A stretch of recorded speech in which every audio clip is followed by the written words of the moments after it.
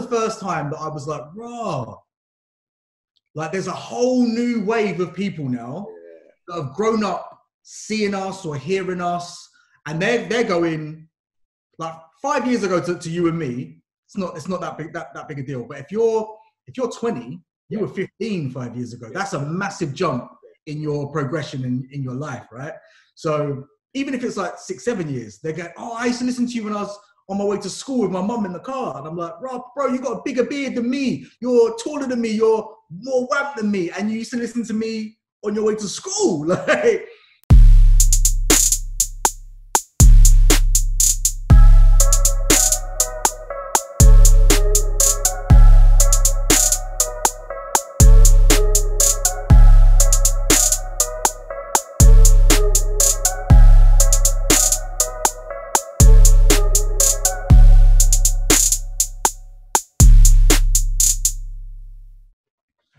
Hello and welcome to Grind, Hustle, Repeat, conversations around creativity and culture. I'm your host, Nihal Arthanayake, and this is the show where we talk to creative entrepreneurs and discuss the ups and downs of their creative journeys, and hopefully by sharing, it provides guidance for others. Now, my guest today is actually one of my inner circle. We met back in 1998 whilst navigating life at Luton University. And since leaving Luton, he's gone on to have a successful radio and television career. Now, in 2007, along with another one of our close friends, Melvin Odoom, they were signed to the Kiss FM breakfast show, where they were later joined by Charlie Hedges. And they sat at the helm of the award-winning show for about 13 years. And then they switched and moved to BBC Radio 1, where you will now find them Monday to Thursday from 8 p.m. My guest today on Grind, Hustle, Repeat is my guy, radio and DJ and television presenter, Rickie Haywood-Williams. My bro. Yo. Go on in, brother. Yes, King. You know what? Legit, yeah, it's actually good to see your face. It's good to see you too, bro. Every time I see you, you got more grey though. What's going on? Man's got the salt pepper ting. You got the salt pepper ting down, bro. I can't even control it. Professor out here. Arts. You know what the mad thing is? I saw a picture the other day, probably circa 2013, 2014. And I had maybe like a wisp or so. And obviously the head was shaved anyway. Yeah. You know when you just feel like, I actually feel like I've just been robbed, you know? No. Because there's certain man, like when I'm getting grey, bro. I'm getting grey. Like I'm starting to get greys. I didn't realize that I was getting greys because obviously I normally keep my hair quite short. Like the sides are normally like short, fade or whatever. But during the first lockdown, obviously everyone had to grow their hair, innit? So I didn't clock this until I was getting my hair cut for the first time after lockdown. And my barber was kind of like doing like a 360 kind of view. And he was like, right, let's do one now when you're with your hair. And then we'll cut to when your hair's cut. While he was like spinning me around and he sent it to me, I was like, is the lighting funny in there? I was like, where's the sunshine? There ain't no sunshine coming through. Like, so there ain't no windows in there. Bro, there was bare greys around the back, like little like that patch there, patch over there. But obviously I don't see it because I keep my hair short. But trust me, they are there. It's real. You know the funny thing is I think it was like this side. That was the first bit of grey that started coming. I didn't mind that so much. It was just that little bit there. You looked a little bit distinguished, you know what I mean? Like them ones there. Head was ball off, so it didn't really matter. Then when I just started letting my hair grow back, same with you. And I'm like, what? Pink. I was like, what's going on? Like, but it just, I mean, to be honest with you, now I'm like, it's cool, innit? Like it suits you. You're all right. You're all right because it suits you. And you can do the nappy dread, and you can do you can peel it off as well. So you're good to go. You know what the funniest thing about the hair is? I upset some people with my hair. You know, what? Like Josiah was one of them. One of my other friends, Jordan, because a lot of these people thought I had gone bald. So they were like, "Oh, Nee's in the same club as us." Yeah, what you doing, Melvin Odoom? Josiah sent me hate mail, man. Josiah sent me hate mail, but no, it's been weird because really the last time that I've had hair like this really was back in uni when I was really rocking the curls and stuff like that. but I actually enjoy having hair again, sort of thing. Nice. I don't know how long it will last, but it suits you. It suits you. I'd tell you, I'd say nothing in it if it didn't suit you. I'd be like, say nothing in it. Say nothing. Everyone's there, just like can't see it. Never noticed, bro. Never noticed. So listen, yeah. Obviously, this year has been like no other, all right? And Christmas is around the corner. Yeah. How different do you think it's going to be from last year, like your Christmas last year to your Christmas this year? But then also taking into account everything that you've, I guess, experienced over this year. How do you think Christmas is going to be different for you this year? All right, man, where do I start? So, because we haven't really caught up in a minute, there's been a lot of stuff that has happened. Right. And when I'd say that the start of the year, you know, it was like this, it was the same as any old year, to be fair. The only difference being it was like our first kind of full cycle at Radio 1. So we were going into like our second year of being at Radio 1. That was the only difference. But apart from that, you know, things were the same. Was still a single guy. Lola was cool, like my daughter. Parents were all in the same sort of place. The landscape was the same, right? Now, fast forward to maybe February, and my dad started to become ill. Okay. It became more apparent that he was unwell. Mm-hmm. So we knew that he had some kind of issue with his mind and his memory, and we'd been aware of that for about a year. Okay. We'd all been monitoring him. He had to stop working. He basically had to retire. You know, my mum was like looking out for him and kind of like helping him with like his living situation, because he got into a bit of like situations where we didn't realize at the time because of we didn't understand his condition, but he was getting into like, you know, like arrears with things, and we're like, but Dad, like you did a job the other day, like how come you didn't pay the guy or whatever? So there was a lot of things that were happening in the lead up to the start of this year, and it all just exploded when COVID kicked in.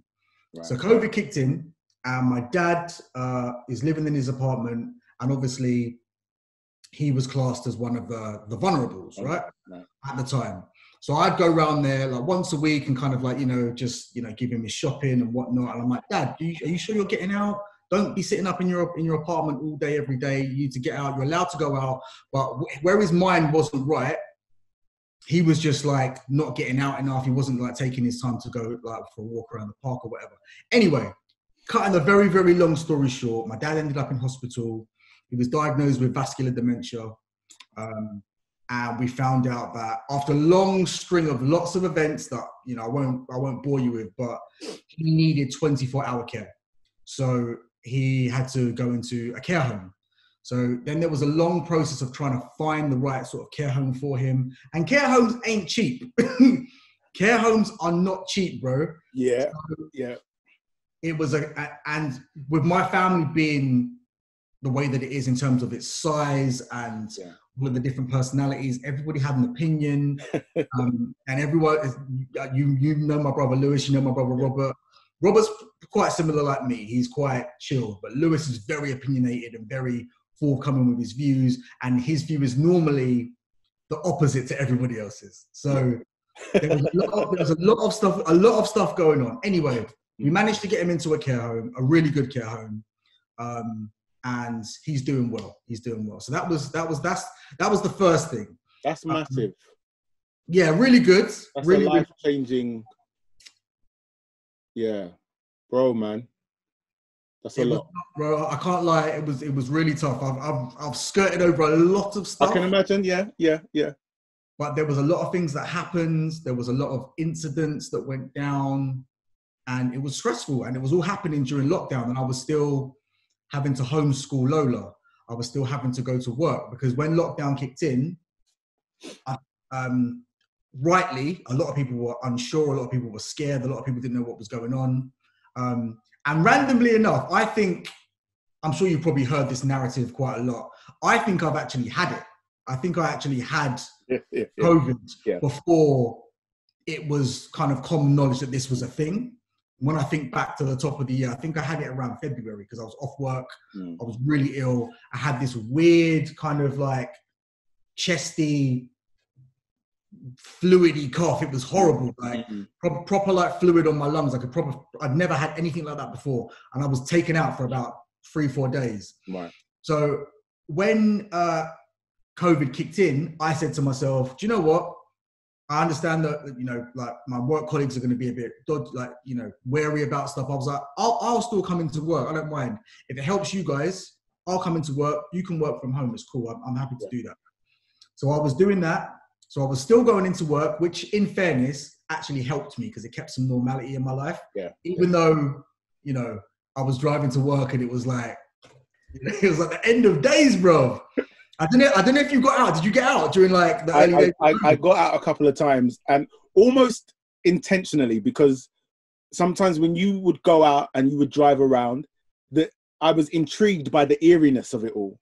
Of like this, you know, like, look, you know, last year when I was hitting the Uber hard, like I know how long it takes to get from one side of London to the other. That's and right. Then right, like just before everything kind of popped, and I did one journey, and I'm like, soom. That's right. That's right. Yeah. It normally takes me on a normal day. If we start work at 8, I'll leave home at say 6 o'clock to get there for 7. It's an hour before the show. Yeah. I could leave during lockdown 25 minutes before my show and get there in good time, in good time. Yeah. So yeah, it was a madness. So so obviously like I was still doing all of that stuff. I was going into work, homeschooling Lola. The situation with my dad happened, and then kind of in the midst of all of that, I met someone on a dating app. So Melvin, about Can I just jump in for a second? Yeah. Go on. You know, this dude is upset because he's like, he's the only one that hasn't benefited from this.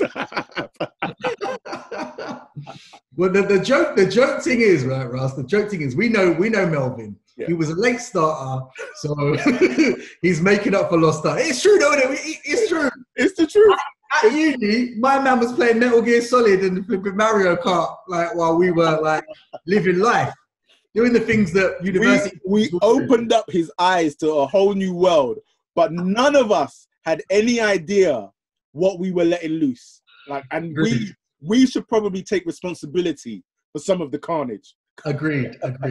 Sometimes I look at Melvin and I'm like, bro, I've lived, but you are living. You are living. I love it, but I'm like... When are you going to slow down? Like, and that's me saying it. That's me saying it, Russ. That's me saying it. I live vicariously through that guy. Like, there was a period where I would go and see him and I'd be like, so what's the new story? Because I'm like, yo, I have been out for a decade and over. Nearly 2 decades, bro. Nearly 2 decades, yeah? So some of the stuff that I would hear, I'm like, this is so... wild, like beyond my but yeah, man, live life in it. But going back to the dating app, right? Hear the joke. So Melvin was like, Ricks, like I know you're not really on this thing no more, but like Hinge, it's good, you know. He was like, you should go on there. There's a lot of people on there that are like our age. You can like, it's quite good. Go on there, right? So I was like, yeah, Melv, I'm done with that whole dating app thing. It's not really I'm not really about it. Like, you just get, when you go on them, for people like us who work in the public domain, you spend the majority of your time, like, trying to prove that you are who you are. You are, yeah. Or people are like, well, why are you on here? Because you meet celebrities all day, every day. And I'm like, well, I don't, like, try and date celebrities when they come into my workplace. It's not like I basically work in an office. It's not. Do you try on with people in your workplace like all day, every day? It's not very professional. Anyway, I digress. So I go on Hinge now. I start to put the feelers out a little bit, and I'm starting to see a trend happening. Right. Mm-hmm. So I see someone that I like, you match with them, you start a conversation. 2-2s now. They're like, oh, you're friends with Melvin. We went on a date the other day. Bro, there was one time I don't know why I didn't do my due diligence. Yeah. I made it onto a date. I've just bought the first round of drinks. Because I want my money back. Because part of me as well, I didn't like the whole, I don't like going on to something like that and being like, yeah, this is what I do. I try and keep it as normal as possible. One, so they don't think you're showing off. Not that there's anything to show off about. One, so they don't think you're really big time or whatever. But two, when you meet them, you've got something to talk about, right? Rather than getting it all out in the open beforehand. No, don't do that. You can't do that. You can't do that when you got a brethren like Melv. You can't. So I met this girl. Do your due diligence. You have to do your due diligence, bro. So I've got on this date now. I've literally just bought the first round of drinks. And I can't remember how the conversation went. But something was mentioned about a radio show or whatever, about being on the radio. And she was like, what? Are you on Radio 1? And I was like, yeah. And she was like, oh. And I was like, why? And she's like, like, who do you do a show with? And I was like me, like my brethren Melv and Charlie. And she was like, and I was like, this mama. So we laughed about it, we joked about it, you know, we drank up. Yeah. We spoke, it was cool. Yeah. And we went about our business, right? So then I'm like, this ain't really for me, man. It's not really for me. Like I leave it to like Melvin's hungrier than me. Like I leave it to that's his domain. I leave that to him. Literally, as I was about to lock off this, in fact, I did try and lock off the app, but for some reason it didn't delete off on my phone. I think I must have just logged out of it or something. Yeah. Something happened and I didn't log out of it completely. So I'm swiping through my phone one day and I'm like, I thought I deleted this thing. Like, am I still getting charged? Like, do you know what I mean? Like, so I've searched it up now. And it's rebooted. And I've looked in like my inbox and there's a message from a couple of people. And one of the messages was from this girl called Natalie. So I was like, so I messaged her back. Within about 2 messages, this girl sent me a number. She's like, let's talk. And then it was like maybe 4 or 5 days later when I replied. And then she was like, look, you seem like you're long on this app. Here's my number. Message me type thing, right? So we then spoke, and no word of a lie, we just connected. Like we just connected. It was weird. Like I always hear people say, people that have been in relationships like yourself and Nana or whoever it might be, my elders, my aunties, uncles, and they're like, when you meet someone, when you meet the right person, you will know, and it will just feel right. And I've always been like, nah, man, that's not how it's going to happen. It's going to be a conscious decision to go there. What are you going to say? I don't know if you remember this, years ago, one time, me and you, we met up in a bar just off Liverpool Street somewhere, and we were catching up and we were chatting. And then we were talking about like when you know it's over with somebody. And then you gave me a litmus test that I use to this day, right? Really? Yes. So you were like, I always imagine if I go out somewhere and I see my girl like with another person, how would that make me feel? Yeah. And then if I'm like, then I'm, you know what I mean? Or if I don't care, then I know.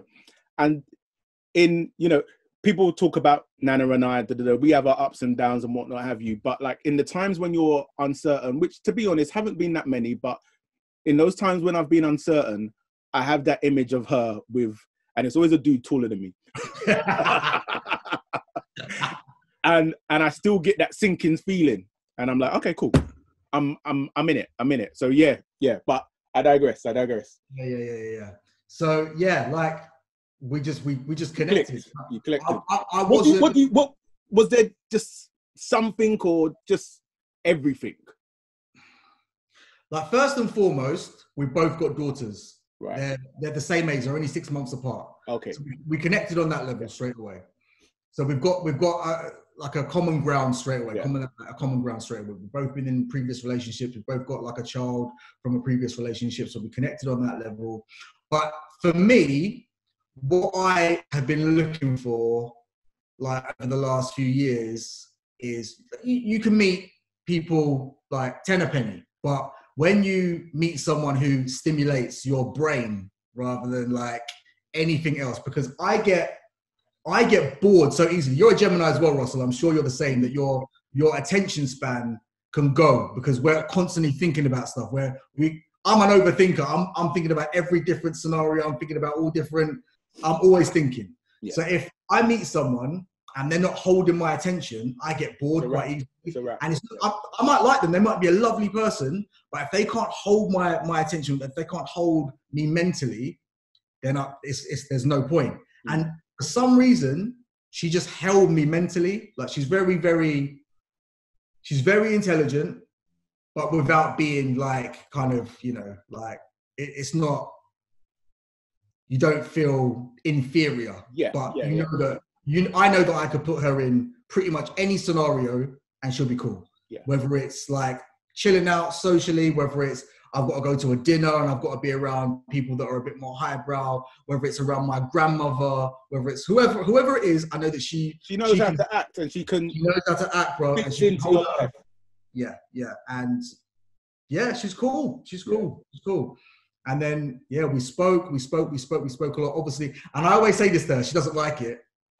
I always say to her, if it wasn't for lockdown, I probably wouldn't have entertained it. Like, I'm like, honestly, I know it sounds harsh, but just because of life, work, you know, running around, doing whatever, I probably just wouldn't have given it the time of day that I did, because we were all in that weird landscape where we were all just at home. Bro. Like, we were in our yards 24/7.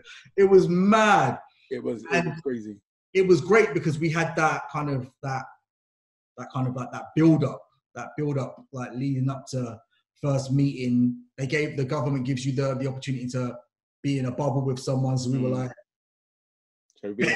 cool. Yeah, like Lola and Dusty met. They got on really well. Like, it just everything just clicked. It just clicked. And yeah, she met. The ultimate test is mum and my gran. And my gran was like, please marry this girl before I die, right? This is like, bro. Hey, Granny put it on you, bro. She put it on you. She put it on me. My mum resisted. So when my mum found out about her, she took us. She didn't say anything, but I could see that she took a mental step back. Yeah. And she was like quite resistant. And I didn't want to force it upon her. I didn't want to like be, come over, come and meet. I was like, Nat's going to be over if you're passing. Like, I wasn't like, I didn't force it on her, sort of thing. Yeah. And then, they met through chance at my house. Like, they just both happened to be passing. Mum came over unannounced. Natalie was going to be passing through. Lola was here. And she came over, and obviously Lola and Nat and Dusty wasn't there at the time, but we'd spent a lot of time together at this point. So their relationship is really nice. Yeah. So I could see Mum looking at how Nat was with Lola, and I could see her brain just going, okay. And she could see that it was just genuine, and that there was love there. And then from that moment, Natalie and my mum talk more than my mum talks to me, bro. Like, they chat. You'll be telling me stuff about like my mum, and I'm like, what? When? Where? How? What? Like, they're like, it's weird. It's funny. I have that with Nana's dad. Nana's dad calls me more than he calls her. Like, he called me earlier on today. I was just on a call. Like, but he, you know what it is? Is like I was on a call and I saw him calling, and I'm like, I can't answer that because it's never a quick thing. Yeah. Like, it's never a quick thing. He will go in. He'll be like, and before I know it, he's telling me about that time he was in Ghana and there was a coup. And I mean, it's like he goes in. But you know what's mad is like just listening to everything you said, but just like watching you talk about her and the situation. I'm not gonna lie. So when I've said, how's your year been? And you started off with your dad, I'm sitting here and I'm like, I hope I'm not gonna start bloody shedding tears right now. And then to moving on to talking about Natalie and just seeing your face, like you'll watch this back and you could just see the joy. And so I'm looking forward to meeting her. Yeah. I'm not going to say too much. I'm going to, same that I've said with everyone, just meet her. That's all I need to do. Just meet her. I'm not gonna big her up. I'm not gonna like say this, that anymore. Just meet her. You were saying about how like when she, you know, coming around people and it just clicked, and it reminded me of. I feel bad because I feel like we're throwing Melvin under the bus here, yeah. But there was one time. That boy's bulletproof. He dusts himself up and goes. All right, let's go. So there was one time we're at the house. So me and Nana are there. Yona's there, and there's some other people there as well, right? And this young lady comes in, and you could just, I don't know whether she didn't know that there were going to be people in the house or what, but she just walked in, saw everybody, and you could see immediately she was uncomfortable, right? So I was standing like by the kitchen bar thing, island. Yeah. And she came in and she looked at me and I said, "Hey, how you doing? You okay?" And then she looked up and she goes, "I'll have a glass of water, please." Well, you the barman, yeah? You're Melvin's barman. Bro, listen, the room went quiet, yeah. And I remember Nana saying afterwards, she was thinking of all the people that this girl could have said that to. Why did she say it to you? Yeah. And I could see Yona's face. Yona was like, "Oh." And then Yona jumped in and she was like, "That's okay, I'll get you a glass of water." And then she got the water and da-da-da. And I'm just there like, God bless Yona. God bless Yona. Yona saw what time it was, bro. She saw what time, because you know when you're like really processing, like, yo, like, I know I speak good English, you know. I know I speak good English. And so, yeah, but it was, you could just see she was, for whatever reason, I don't know, she was just really uncomfortable in that situation. So those things are important when you putting somebody in a new situation. Yeah. Just like, because it's your people, innit? It's your people. And not to say that it can't work, but then you're telling yourself, all right, so a dynamic is going to change. Because if I want to be with this person and they're not comfortable here, then that dynamic is going to change. And it's whether you're, you know, willing to do that. So, yeah, so your Christmas is going to be different this year then, bro. It's going to be different, bro. It's going to be different. But, yeah, mum always spent, like, no matter what the dynamic is, whether it's my brother comes over or the brothers come over or whatever the dynamic is, mum's always with me. Like, mum's always with me. And she made it quite clear that that is not going to change. But because of the way Nat is anyway, she's like, I would never like try and stop that from happening. And her family are from Cornwall anyway. Okay. So she's up here kind of like with no family anyway. So she was like, I like to be around people. She's like, I don't really get a chance to because all my family were in Cornwall and her daughter Dusty spends time with her dad over Christmas as well. So she can't leave because it's only like, you know, it's like a couple of days. It's not worth going to Cornwall. So she's like, to be around family would be great. So she's well up for it. So that's cool. Yeah, it's new territory, bro. It's new territory. How does it feel like you're out the game? Bro, do you know what? If I'm honest, bro, I've wanted to be without I knew I did, but I hadn't spoke it into existence. I'd always be like, people have asked me, and I'd be like, yeah, you know, like I'm open to it, but really, I hadn't really opened the door. I'd be saying it, but I didn't mean it. I didn't mean it. Yeah. And when we met, because of the way that she is, she's like, she's the sort of she's the type of character that I needed for me to go, all right, I need to pay attention here to the universe, what God, whoever is telling me, open your eyes, bro. Like, this is it. Because normally I might dismiss it because I've been in situations before, like I've said to Nat, I've been in situations before where, you know, people have been, Rickie, I like you. Like, I would love to spend my life with you. Yeah. Like, what are you saying? And I'm like, yeah, let's see.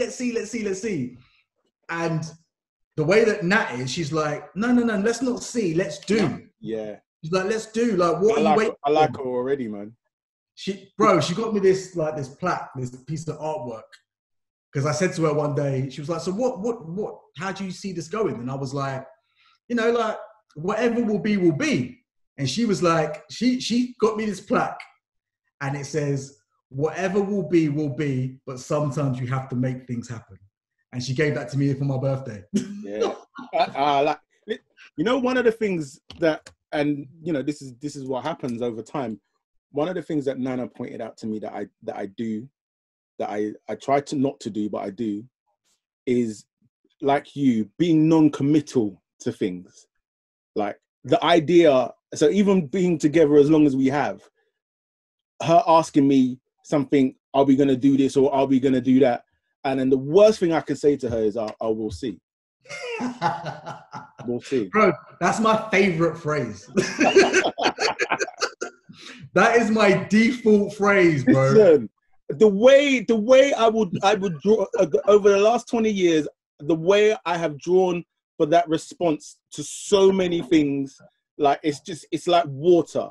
But then because we like a quiet life, and that covers the quiet life, because it means that if we get there and it can happen, it will happen. If it can't happen, no one's upset, no one's disappointed. It covers all bases.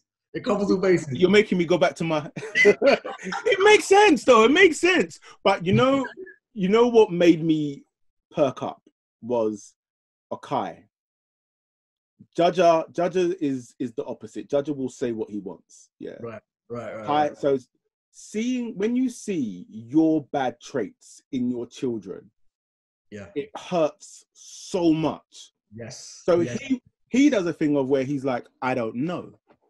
So it's like a simple question. Yeah. What do you want to eat? I don't know. And you're like, what do you mean you don't know? Like, you're literally presenting him with like burger, pizza. I don't know.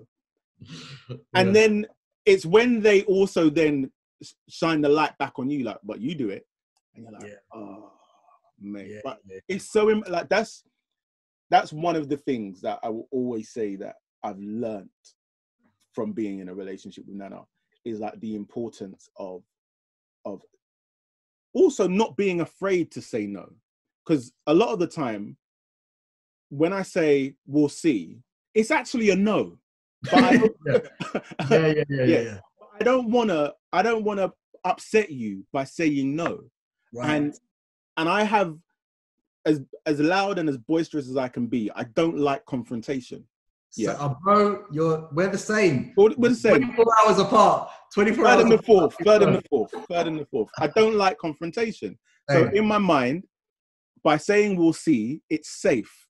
Yeah, I avoid confrontation. But actually, me saying no doesn't have to be confrontation. And it's taken me a while to learn that sort of thing. And I wouldn't even say I'm perfect now, but I'm definitely way more aware of it. So, it's been an interesting 20 years. But you're still here. Still here. To shame. You lot have put us all to shame. It's been interesting. It's been interesting. But talking about the last 20 years, yeah. So I feel like essentially you guys have been at the helm of popular culture, like, and you've seen it change. Yeah. So what do you think have been the biggest changes, like, and for good and for bad? Yeah. Good question. Like, personally or generally? Both. But from a personal point of view, so I'll give you a story. So I took my, I've got a cousin who's like about 10 years younger than me. His name's Joshua. Mm-hmm. He's a rapper. Mm-hmm. By the name of Joey, right? Good rapper. Used to hang around with Stormzy. Used to like, he's from that wave. So really, he's trying to make it in the world. He puts out video after video. His work ethic is phenomenal, right? Mm-hmm. But for some reason, he's just not getting to that next level. Yeah. Just that one next step, he'd blow. Mm-hmm. But he gets views upon views upon views on his videos and stuff. I posted them online. I played him on our show. But it's just getting him to that next level. Just seems to be eluding him for whatever the reason. Mm-hmm. I'm sure it will happen, but for now, he's just trying to make that next step. Mm-hmm. So a couple of years back, I got invited to the GRM Rated Awards. Yeah. Right. So I said, right, I got 2 tickets. I was like, Josh, these are all your peers, bro. Like, come through. Let's go. Like, let's go. Like, we'll go. I've never been before. I'd like to go, but this is your time. You can go network and whatever. So we've gone down there now, and you know, this must have been about what? About 3 years ago, I'd say. So in my head, bro, I'm still Slick Rick, rookie MC. Like, I'm still that guy that we used to like jump on the mic at uni. I'm still him, right? I'm bust down there in my trainers and my leather jacket. I'm still, you know, and I'm getting these guys and these girls coming up to me like, yes, unks, big up unks. Yeah, what's going on? Bro, it was daggers to the heart over and over again. Or people are, oh, you're a legend. And I'm like, huh? Legend? I'm playing you on my show. What are you talking about? Bro, I felt like the poorest version of Trevor Nelson ever. Like, I felt weak. I felt so wounded. Oh. And that was the first time that I was like, raw. Like, there's a whole new wave of people now that have grown up seeing us or hearing us. And they're going, like 5 years ago to you and me, it's not that big a deal. But if you're 20, you were 15 5 years ago. That's a massive jump in your progression in your life, right? So even if it's like 6, 7 years, they're going, oh, I used to listen to you when I was on my way to school with my mum in the car. And I'm like, bro, you got a bigger beard than me. You're taller than me. You're more wamp than me. And you used to listen to me on your way to school. Like, it's weird. So then I started to think to myself, do you know what, Rick, you need to reevaluate how you see yourself. And I was like, you're not that guy anymore. You're not that guy. And people don't look at you as that way. So you shouldn't look at yourself that way either. Obviously, don't get me wrong. I wasn't having like an identity crisis. I was just like, how do I fit in this new world? Yeah. And my thing was, okay, I want to be, if that's the way that the scene sees us, because we've been around for a long time, I want to help to give them, same way that I was helping my cousin, taking him to the Rated Awards, I want to help the other youngers coming through and give them a platform. Yeah. And that was kind of like my, kind of like the reasoning behind the new show. When we joined Radio 1, I was like, the bosses were like, what do you want to do? And I was like, for me personally, we've done 11, 12, 13 years of just playing commercial music, like chart music, probably 10 tunes over and over again. I want to help artists when they're first starting out. Like, I want to give them a foot up. I want to be able to, you know, I want them to come to me and be like, oh, do you remember when you gave me my first radio play? And da-da-da-da. I want to do that. And that's what we've been able to do on our show, like on Radio 1. And we're doing it on a platform because we've done the air miles of, you know, Kiss Breakfast and MTVs, and Melvin's done, you know, Extra Factors and like all the good things that he's done, and Charlie's done as well. We were able to take that kind of synopsis and take it to Radio 1 and go, look, we want to do this on the biggest platform that you can have on the radio in this country for this demographic. And it was tricky as well, because obviously Radio 1 isn't, like, if you listen to like Radio 1 from dusk till dawn, it's very, very, it caters for everyone, obviously. Yeah. But our show is more of a window into the One Extra world. It's more of like, the way that it was sold to me was, you're a Radio 1 show, but your playlist is a One Extra playlist. You're highlighting and you're celebrating Black music. Yeah. So that was perfect for me.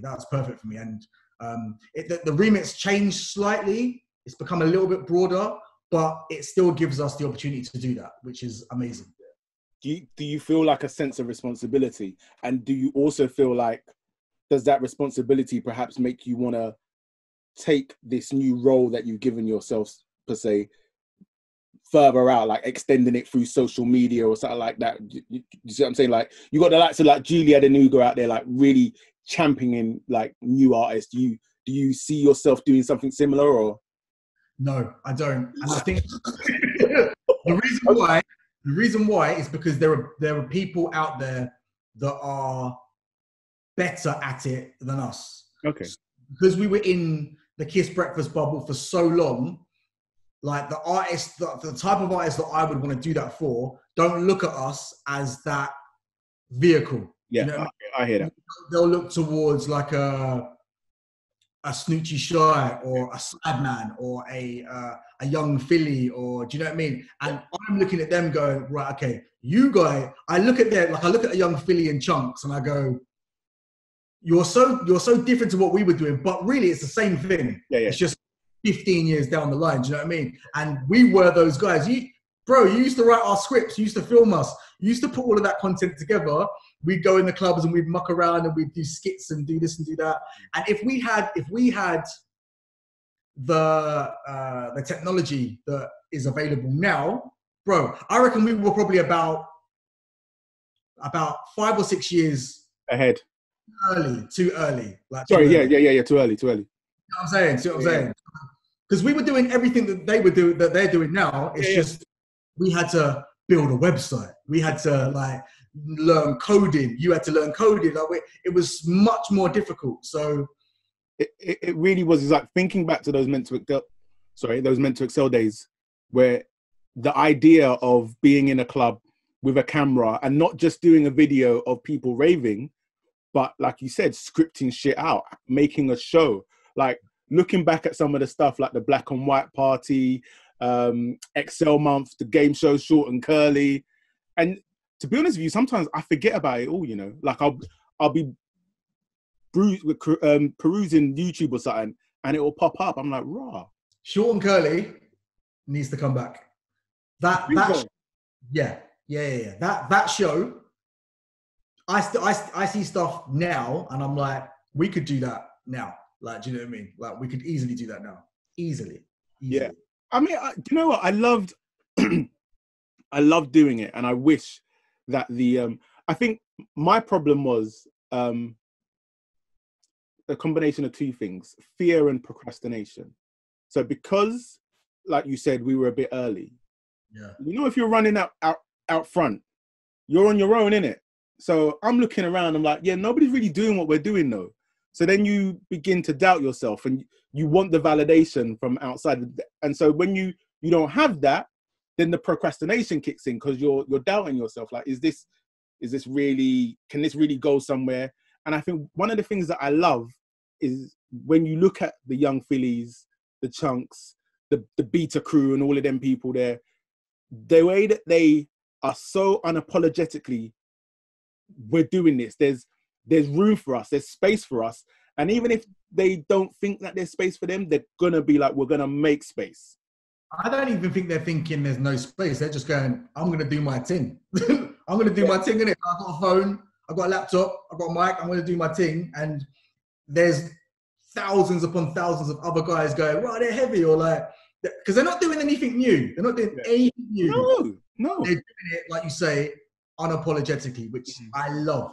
Like, young Philly came to our show maybe 6 months ago, and he was like, I was putting out videos on the internet, like just putting out this, that, and the other. He's like, I was getting mad likes, and then he was like, some producers came to me and was like, we want to sign you, like we want to use you for, it might have been BBC Three or whatever it was. I'm not too sure, but he was approached by, it might have been a talent agent. Mm-hmm. He was approached by someone official, and they were like, you've got something. We want to harness you and take you to the next level. And he was like, like, okay. And they were like, right, we're going to do like a demo with you or whatever, like a, what do we call it? Pilot or like a showroom. Right? And he was like, okay, cool. Right, I better go and like look at some other presenters. And they were like, no. Don't look at anyone. Don't go and reference any. They were like, what you're doing is brilliant. Don't like be influenced by anyone. And he was like, raw. Okay. And then he went, but I didn't tell him, but I want to look back at videos of you and Melvin from your earlier career. Like, and I was like, wow, that's mad. And he was just like, you guys were like my reference point. Like, he goes like, when I was thinking like, who would I look to? He was like, I looked to you guys because I saw you on telly and the radio and da-da-da-da-da. And so we were chatting to Sideman the other day because we did like some press day and he was like interviewing and stuff down there, killing it. And he said the same thing. He was like, I used to listen to you like every single day. He was like, there was a screen burn in my TV of the sign because I used to listen to you like so much. And that just makes me feel, it's a weird one because part of me is like, I don't believe it. But then when like they're telling you with wide eyes and they're like, no, serious thing. And then I'm like, that's mad. Because I'm looking at you lot going, raw, I need to up my game because you lot don't have any, they have no rules. They have no rules. They're releasing music. Every time I think that I put them into a box, because they do that, they do something, they're gamers, they're bloggers, they do like discussions. They've got anything they can imagine, they put out there.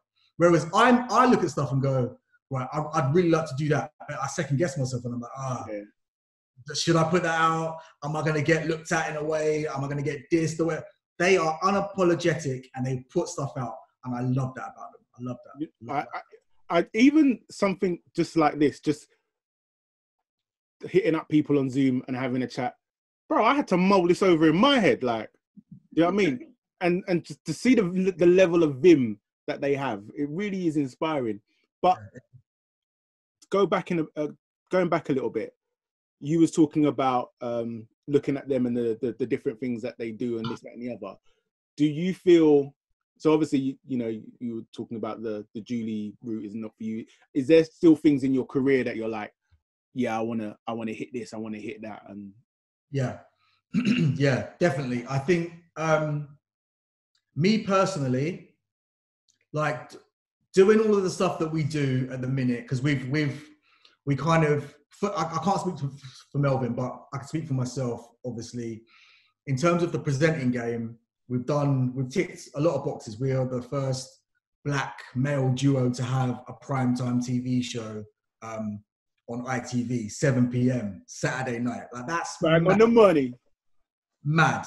The show didn't work out. But off the back of that show, so many producers, so many like people in the industry were like, do you know what? We loved you two. It's just the show didn't quite work. It was a bit confusing. It didn't really work out.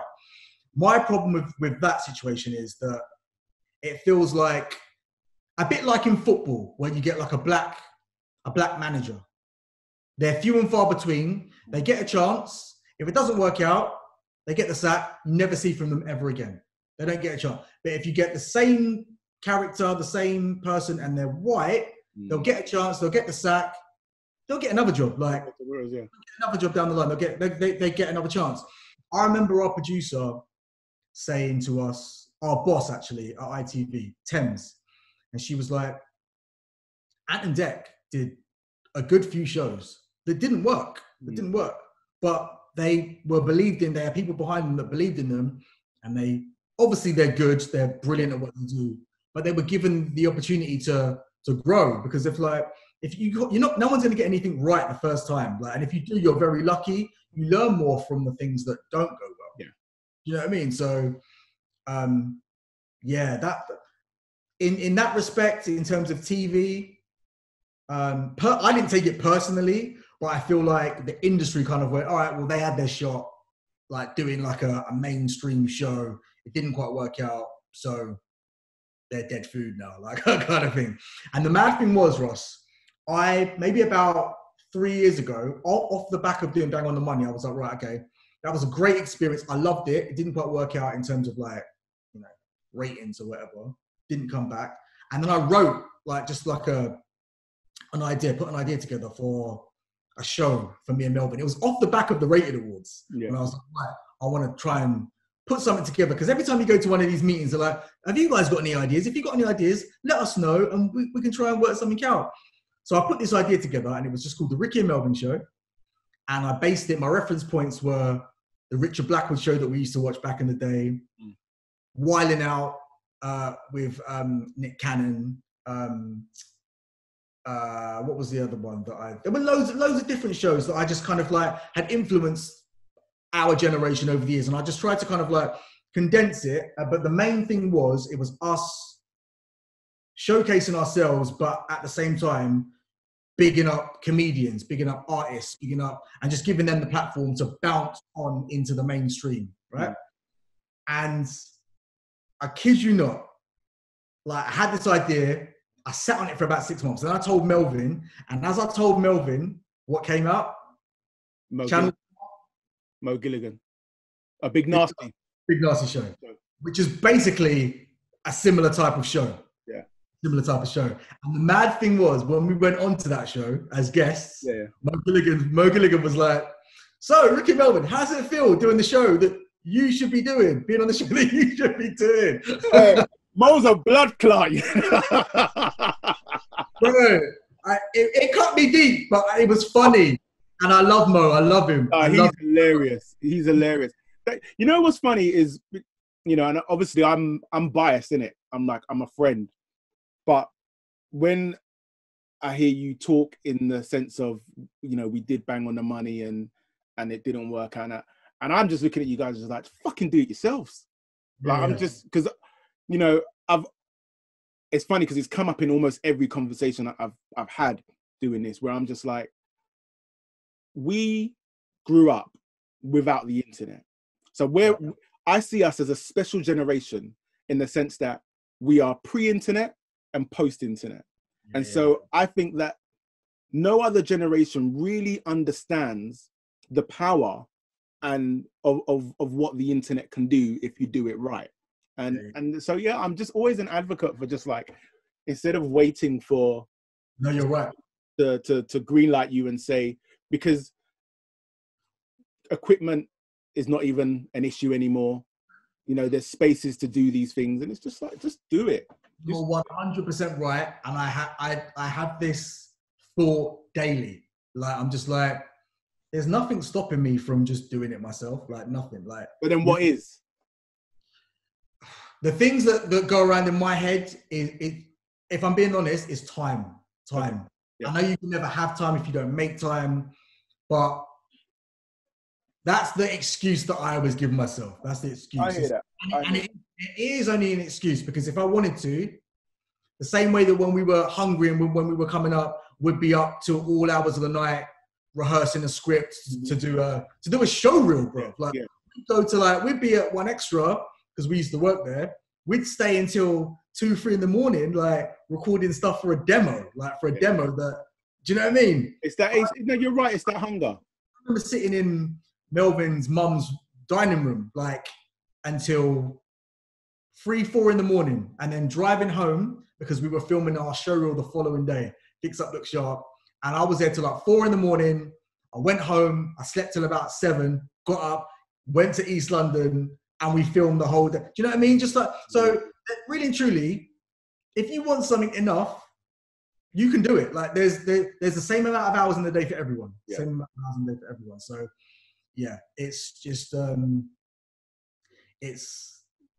yeah. One of the other things that I was going to ask was, so I was speaking to, do you remember Fallacy, the rapper? Yeah. So I was speaking to Danny the other day, and his daughter's an adult now. And so he's gone through that thing of, you know, being a creative and raising a child. And I was saying, one of the things that... Parties, right? That again? You used to come to our parties and stuff. Yeah. And one of the things that I, especially this lockdown, I went through a mad guilt where, so we would be in like the studio at the back of the garden, the boys would be in the house, and it weren't so bad because you could leave the door open, you could leave the house door open, they'd be on the kitchen table doing their work and what have you. But I was very aware that we're not spending time together, where everybody's in the house, everybody's got their own thing to do.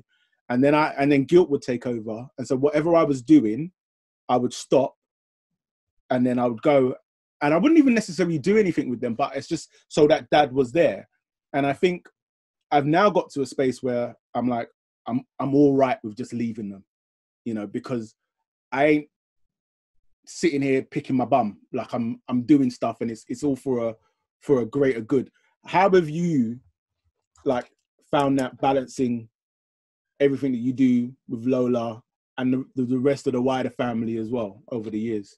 It's mad that you brought that up, because I've obviously been in a situation where I've basically been a single dad for like the duration.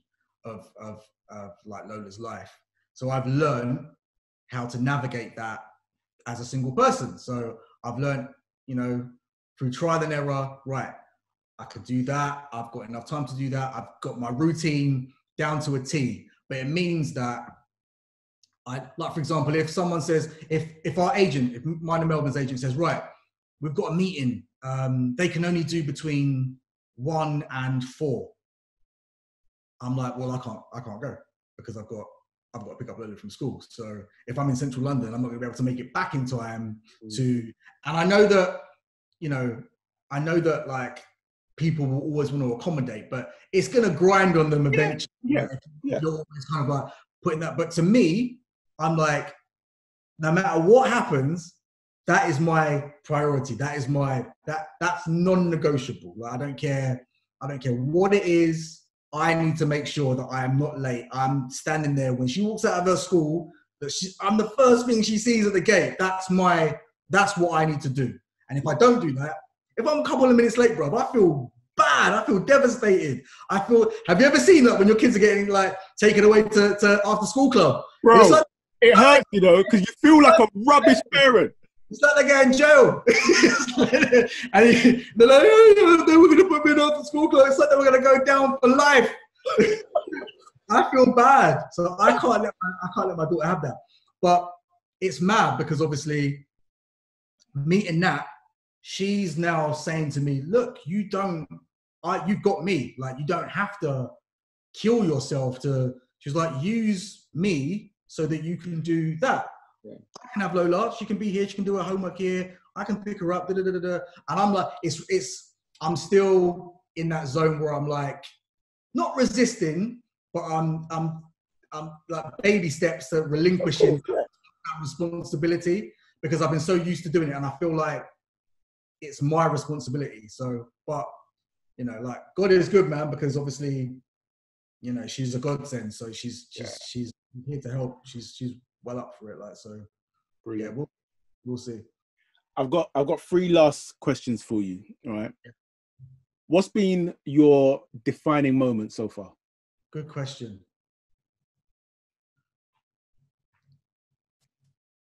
It's got to be my daughter. It has to be. It has to be. If I had to look at my life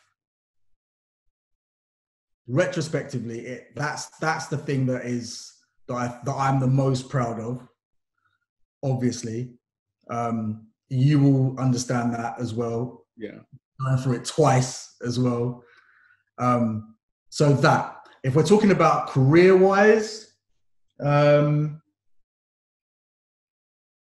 it's tough.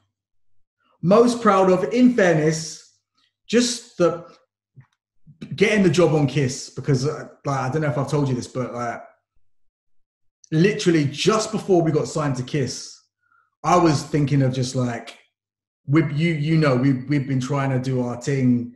We've been, putting up videos and like we've been doing all of this stuff, and we created Mental Excel to kind of help all of us in our individual careers to springboard us into what we wanted to do.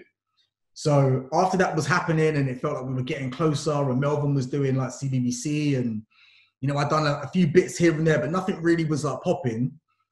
And then I thought to myself, do you know what? I'm bored of being broke, man. I'm just going to get a job in like a bank or something, or like become an estate. I'm just bored of being like brass, like Brock pocket. And literally, as I was having these thoughts, and they were serious thoughts, and I was just going to go, I'm going to leave one extra in production, and I'm just going to go and get a job that's going to make me dough. Like, I'm going to try and figure out what's going to make me the most amount of money for any kind of skill that I can have legally. That's where my head was at. And at that moment was when our agent came and said, that show reel that you and Melvin did got picked up by the boss at Kiss. He wants to have a meeting with you guys. And we went and it was mad because we went and met him 3 times, 3 different occasions. First time we went down, we had a chat, and he was like, oh, we're just going to get you in the studio, just see how you guys are on it, like your interaction and stuff. So we went in, we did one. He was like, cool. We went away, didn't hear nothing for a sec. Then they were like, they want you to come back to do another one. So we were like, okay, cool. So we went back, did another one. went away, didn't hear nothing again, right? And then we got asked to go back a third time, right? So we've gone back a third time, and me and Melvin are now sitting, bearing in mind we're working at 1 Extra at the time and having to leave in our lunch break to go to Kiss, you know, in our lunch break. About with the pilot. The hustle is real, bro. The hustle is real. And we're sitting in the reception of Kiss, the old Kiss building on Oxford Street. And we both looked at each other, and we both knew what we were both thinking. And we looked at each other and we just went, if we don't nail this time, this ain't gonna happen. Like, this is the last. Yeah. They can see that there's something there in terms of like our talent and our potential, but they obviously haven't seen enough to go, yeah, we're gonna sign you guys. And we looked at each other and I was like, this is it. And he was like, if we don't do it this time, we ain't getting no job. And we went in there, and fair play to our boss, man, Andy Roberts. I got to big him up because if it wasn't for him, so much stuff would just not have happened. He's the one that got the ball rolling. And, you know, he gave us our opportunity on Kiss, and we took it with both hands, and the rest, as they say, is history. So I think our time at Kiss is the thing that I'm most proud of in terms of like my professional career, because for me, not so much Melvin, but for me, that was what helped springboard me into everything else. Other than my relationship with Melvin, being at Kiss was the thing that got me my job at MTV. My job at MTV got me my job on BBC Three doing documentaries. Like, do you know what I mean? And then that longevity, being at MTV, got Melvin in at MTV as well. Like, it just snowballed. It just snowballed after that. So, you think you'll do more documentaries? Do you know what? I would love to do more documentaries. The reason why I stopped doing the documentaries, firstly, the reason I did them in the first place was because I saw a documentary by Nihal. Like, love Nihal, man. Bad man. Like, love him to the bone. And I remember seeing him, and then my agent Grant came to me and said, "Oh, there's something come up with BBC Three. They want to do a documentary."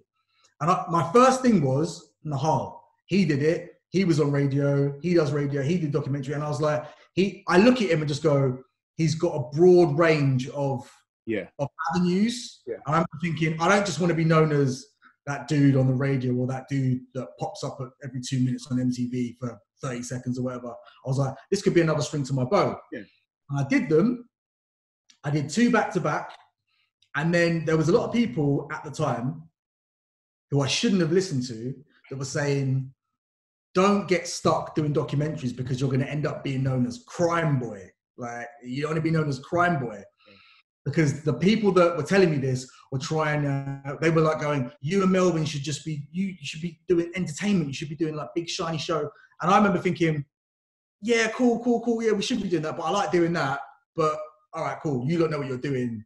So I kind of like shied away from it a little bit. And then when I shied away from it, it exploded with Reggie, but before Reggie, Stacey. Yeah. Because when I was doing it, it was around the time when Cherry Healey was doing it. Yes, yeah. It was her, and then it was me, and then I stopped doing them, and then Stacey then started doing them, and I remember thinking, rah, maybe I shouldn't have stopped. And then Reggie started doing them, and Reggie started doing them well. Like, really well. And it was mad because the people that told me not to go down that route were people that Reggie knew as well. Like, and I was thinking, I wonder if they would have said the same thing to Reggie. But they probably did. Yeah. And he probably went, whatever. This is a great look. Reggie strikes me as the type of individual that's going to do what Reggie wants to do. Like, what anybody says or thinks is. Yeah.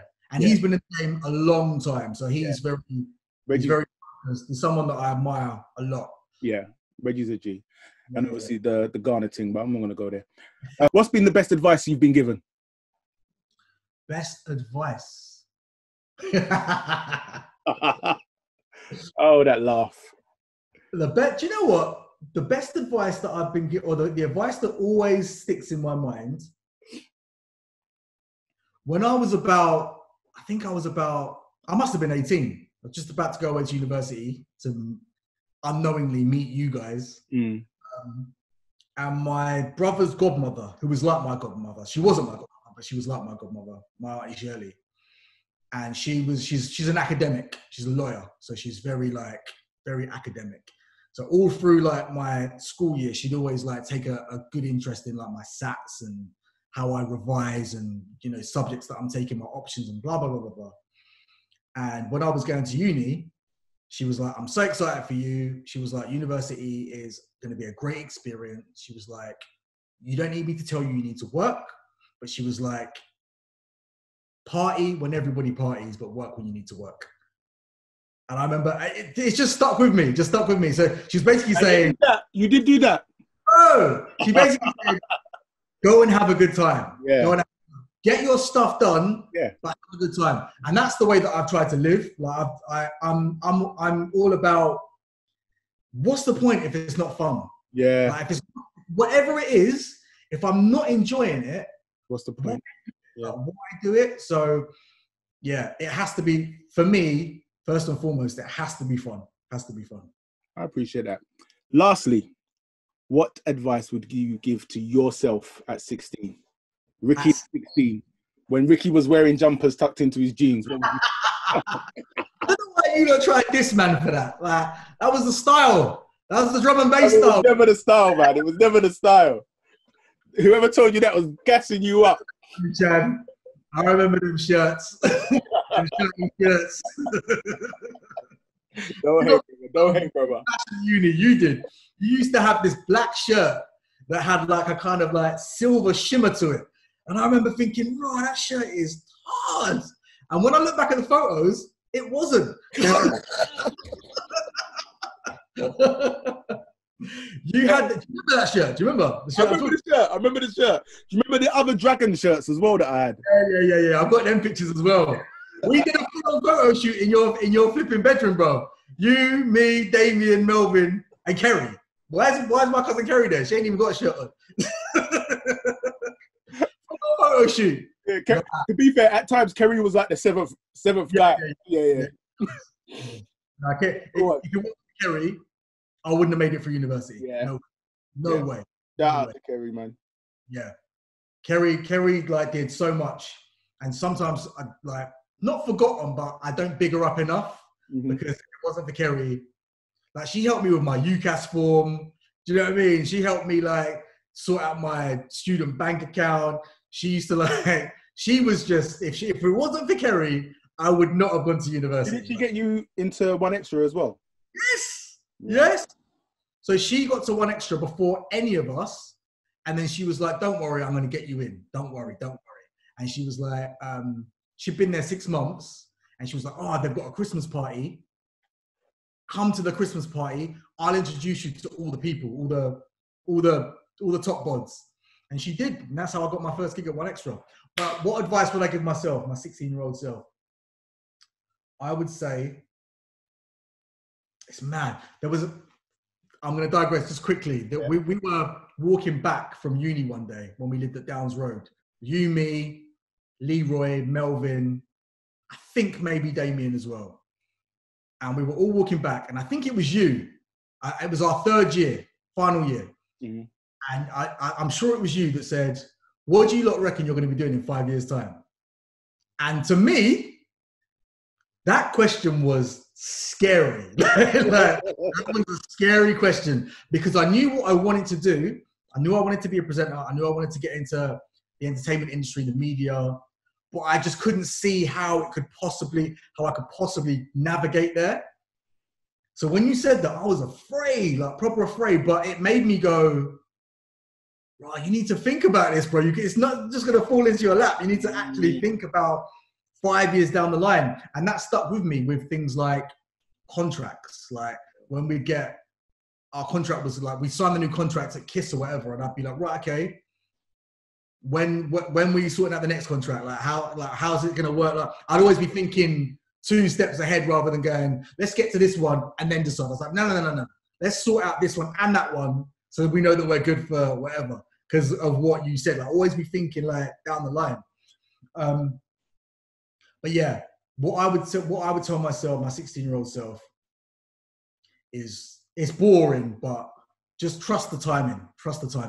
Because And you hear it with I hear people say this so much, like, oh, I was going to give up, or I nearly didn't do this, or, you know, there's like a moment where, you know, it all felt like it was for nothing. But trust the time. And if you're putting the work in, it will happen. It will happen. Because I remember thinking the amount of hours that me and Melvin and you and Nana and everyone all helping each other, like dragging, flipping music speaker boxes and like mashing up my trainers and, like, and going to meetings on a Sunday at the Fraud Center, or like all of this stuff that we were doing, and it was for a reason. I'm thinking, like, God will see all of the work that you put in, innit? And if he sees that you're serious, you'll get your chance, and you've got to take your chance when you get it. So I would say just trust the timing. Trust the timing. Don't falter. Keep your head down and trust the timing. Amen to that. I can't argue with that, man. I can't argue with that. Rickie, it has been a pleasure. Yes, my bro. It's funny. I feel like for people watching this back, they may just be like, these are just two old men just catching up. And no apologies. It may be that. Because, yeah, it was that, and it was needed for me anyway. So, yeah, same.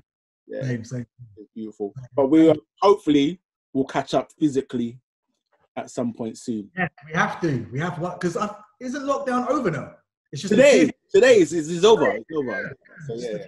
So hopefully over Christmas maybe. Yeah. In fact, not over Christmas. It's only 3 households, isn't it? Oh, mate. Bro, I can't keep up. It really is. I mean, that said as well, I feel like the whole country is going to go, fuck you to these rules. And everybody's just going to kind of do their own thing. But, I mean, for me, it doesn't really matter. I've never really been like a big Christmas person anyway. So I'm like, whatever we got, whatever the rules are, it's cool. But I know some people are going to be frustrated. But at this point in time, I feel like you've just got to do what makes you happy.